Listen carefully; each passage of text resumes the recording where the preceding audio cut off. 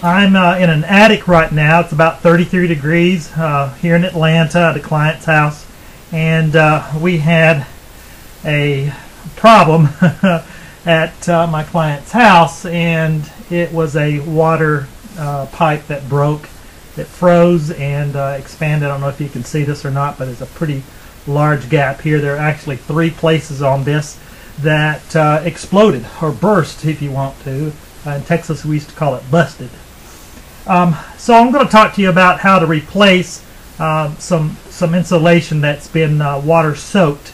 It's very important to get that replaced as quickly as possible. Reason is because mold grows into it, and of course there's the biological hazard of black mold, which could be deadly to a lot of people.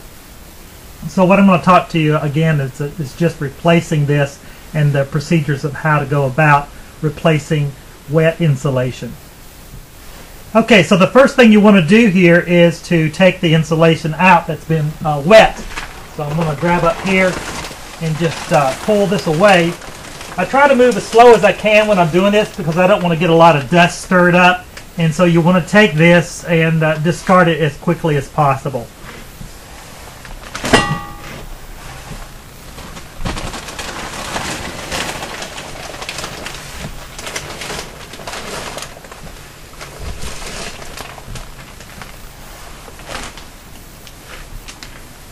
Alright, so now I have 3 areas here that need to be replaced. Now I've already gone to the store and bought all the supplies that I need to do this particular job. One of the things I wanted to do is to make sure that the room on the other side here that I'm insulating is kept warm.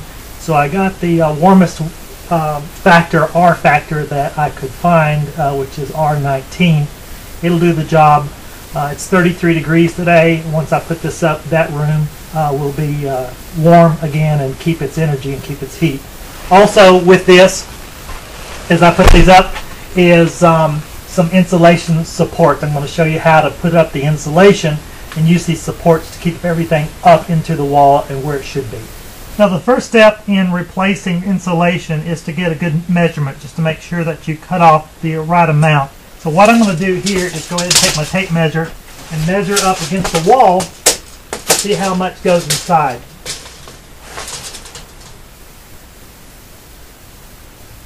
And I've got 93 inches to work with. So what I do here is just take my knife and open this package up. You want to make sure you don't cut any of the paper that's wrapped around the insulation.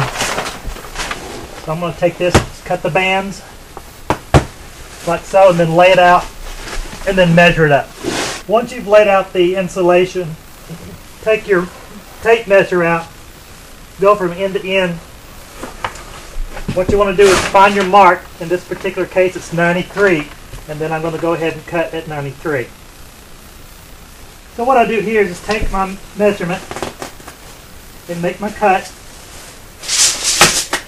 Move everything out of the way. Watch your fingers when you're cutting. Just go over this a couple of times, just score it through, and then you've got this cut just the way that you want it.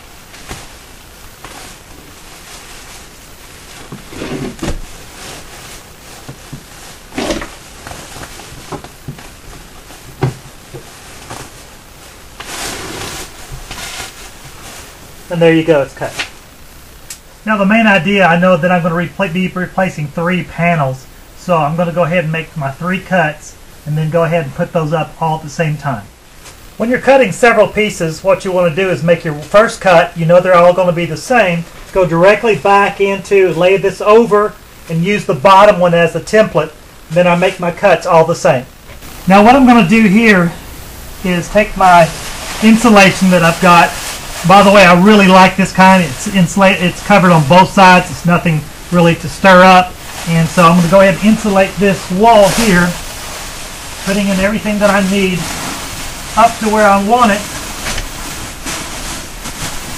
like so. Now, the trick to this is once you get something in place,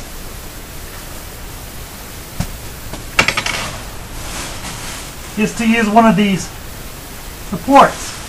Basically all you do is just push it in and it grabs onto the wood. I'll show you that at a close-up here in a second. So I just grab one of these supports, take it, push it in between the studs, and it holds it automatically.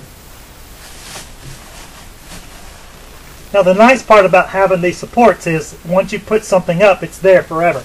So what I'm going to do here is just take one side, actually just push it straight in. In the middle, it grabs on both sides of the studs and holds the insulation in. It's a great way to go. It's very, very quick. Now what I'm going to do here is go ahead and finish up the other 3 panels that I'm going to put in to complete the job. Little tip here, when you're doing a job that's you want to get in and out and everything, it's good to have a system. So what I'm going to do is take these insulation supports, put them in my back pocket, and then be able to do the same thing over and over and over again. You can notice here what's happened is all the insulation's been taken out of these 4, I'm going to call them panels, and so I'm going to replace these as well. And this is basically what you do. Take the insulation, feed it inside. It goes both ways. I'm going to go make sure that I push this all the way back in as far as I can. And so now I'm done. I repeat the process here. Make sure if you have a thermal heater cord on your pipe like we do here at this client's house, you want to make sure that none of the insulation wrapping or papers or anything is up against the wires, because it does get warm. So you want to make sure there's plenty of clearance here as well. So that completes this section here. Okay, so there you have it. We've replaced the whole section here that was all wet. It all has brand new insulation in it, and it's ready to go. Just one quick word, when you're discarding some of your insulation, the old stuff, you want to go ahead and bag it up.